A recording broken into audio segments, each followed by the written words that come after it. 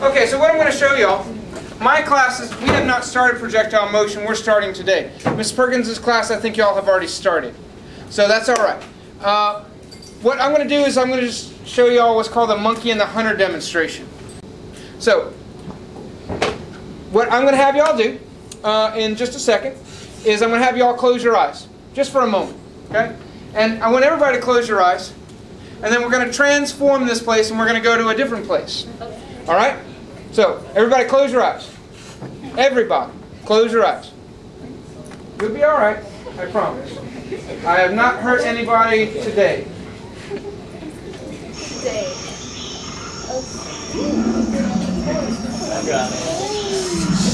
All right, now, keep your eyes closed. Imagine, if you will, you're in a jungle. A deep, dark jungle. And in the deep, dark jungle, there are lions and tigers. No bears. No bears in the jungle. And we want to get to the other side. You can open your eyes. We want to get to the other side of this jungle. Because on the other side, the village, my family, needs my help. But in order to get to the other side, I have to get past bloodthirsty monkeys that don't like me. And they want to prevent me from getting to my family. So I'm forced. I don't want to do this, but I'm forced to try and defend myself against the dreaded monkeys. Now, these monkeys are notorious for if I get close to him, he's going to drop down, and then he's going to get me. And so I have to figure out, okay, how can I defend myself against that monkey? Well, luckily I have this air cannon. And in the air cannon, I happen to have, also coincidentally, a laser sight. And so I have to figure out, though, because, you know, I have to know where to point it, I have to say, okay, well, where should I point my cannon at? Because think about it for a second. These are deadly monkeys, right? But they're also very smart monkeys. And they realize that if I point my laser at them, and they see me draw on them and pull the trigger, the second I pull the trigger, they're going to jump down and get me. So if I know that monkey's going to drop the second I pull the trigger, where should I aim in order to hit the monkey? Alright? So let's try it by that logic. According to that logic, I should aim below him, because if I aim below him, he's going to drop down and then I'm going to get him, right? Right. So let's try this. Now, this laser is pointed directly down the barrel. It's not offset for you hunters out there. So there's no, I'm not shooting up or down or whatever. It's exactly bore-sighted. So I'm pointing directly at the monkey's face right now. So by this logic, if I pull the trigger right now, what's going to happen? Am I going to hit him or am I going to miss him? Let's find out. So I'm going to pump it up, and will you do me a favor and hold the base?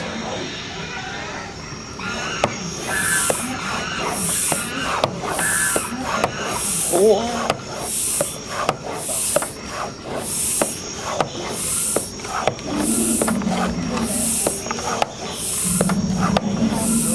Alright, earlier I put one through the monkey, so I can't put as many. Alright, so now I pumped it up about 12 times, and now I'm going to pull the trigger, and let's see. Now listen.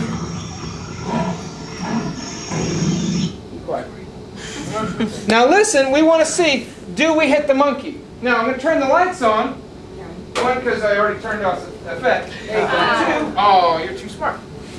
And two, because if I lose my marble, the game's over, because I only have one marble that fits. Edgar, you're officially in charge of finding where the marble goes. Okay? You don't have to get the marble, you just have, your job is to make sure you don't lose it. Alright, on the count of 3. 1, 2, 3.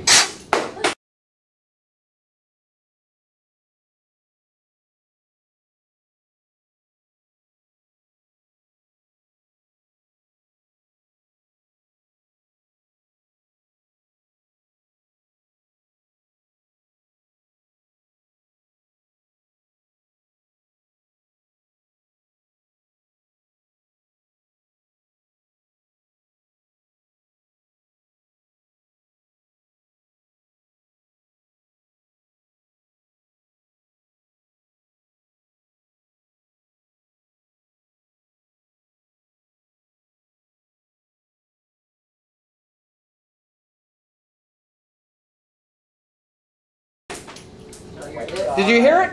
Dang. Did you hear it? I did hear it. It's over there. And I did hit Too it. fast. Now, don't worry, I'm going to do it more. Where? Wait, you have to listen to Okay, it. got it. Remember, like when you thump the part of the Now, No, it's part of you got to listen. Now we'll do it again. Yeah, guys, listen like you're hitting cardboard. Thump. It'll go. That's my cardboard sound. Ulcer? Yeah. There we And go. the magnet releases. So we'll try it again. Now, how does this work? There's aluminum foil. The aluminum foil goes over the edge, and it makes the circuit. This is an electromagnet, which is a magnet that runs on electricity. If you turn the circuit off, if you turn it off, then the magnet turns off. So as soon as the bullet leaves the barrel, that means the magnet turns off and the monkey starts to fall at exactly the same time. So that's the magic behind this. All right, so if you'll hold that, we'll try this again. But this time, I'm only going to pump it 6 times. Last time I pumped it 11 times. This time I'm going to pump it 6 times.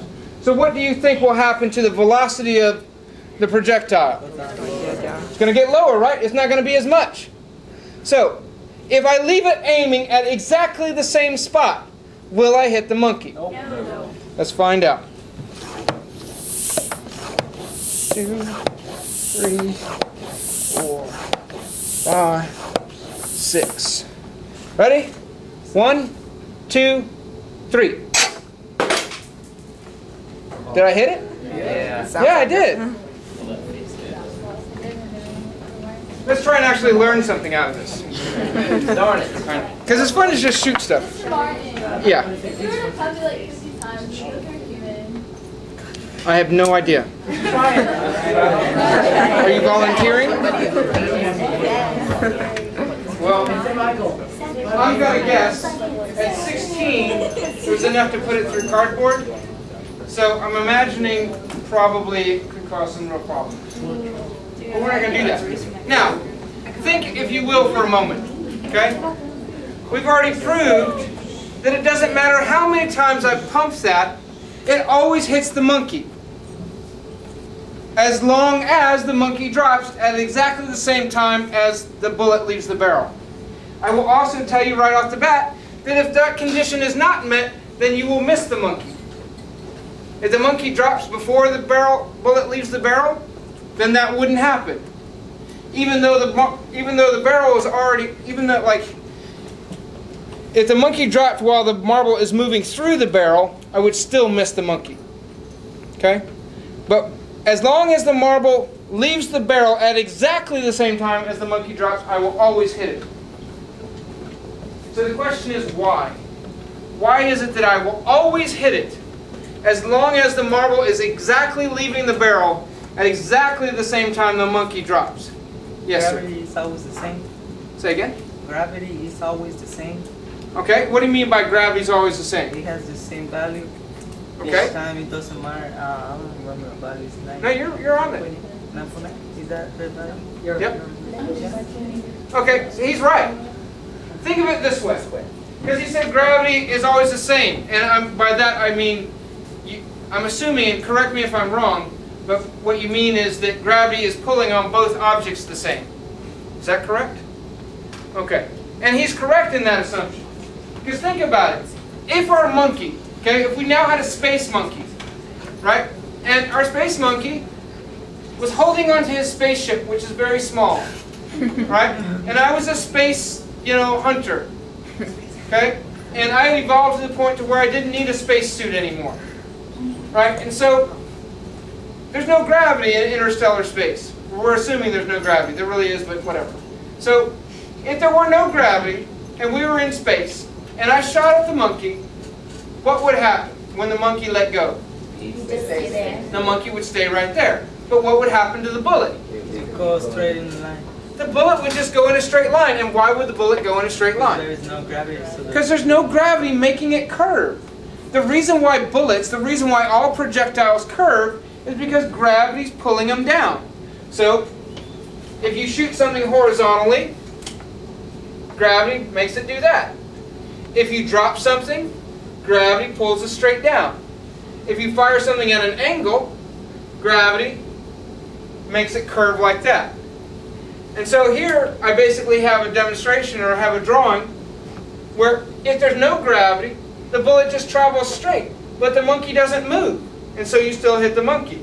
If you turn gravity on, the monkey falls, but so does the bullet. And so what determines whether or not where you hit the monkey at is how fast it's moving along the x-axis. And so by changing the x-axis, though, I haven't changed the y-axis.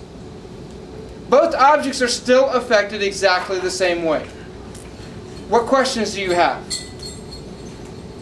All right, so that can